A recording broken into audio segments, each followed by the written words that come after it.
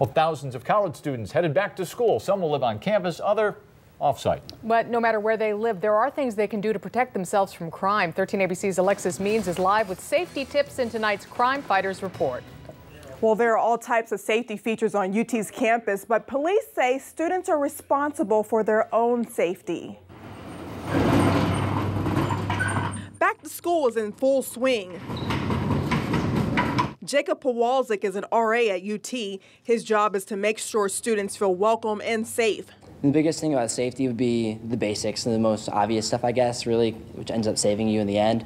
So locking your doors, making sure that you're not going anywhere maybe that you don't feel safe by yourself. UT police say the most common crime on campus is theft. This week, officers met with freshmen to talk about safety on and off campus. The students are also getting advice from their parents. They said off campus, just make sure you're not out too late and being in the wrong areas. My mother told me to make sure I lock up my belongings when I'm not in the room. Police say colleges are generally safe places. Chief Jeff Newton says get familiar with the safety features like the blue phones. You can walk up, press the button, and it will put you in contact with the police dispatch. You're responsible for your safety, so take advantage of those safety applications. They not only work on campus, they work off campus. He says students should log their serial numbers for expensive items like computers, TVs, or gaming systems through their MyUT student tab. There's a spot on there where you can log your serial numbers and identification where if it does come up missing or stolen, it'll be much easier for us to identify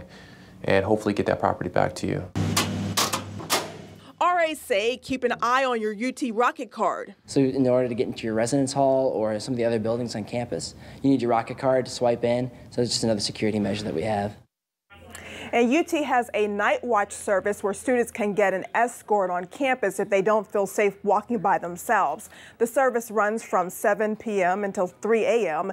We also checked in with Bowling Green State University, and they also have some safety measures as well. Reporting live, Alexis Means, 13 ABC Action News.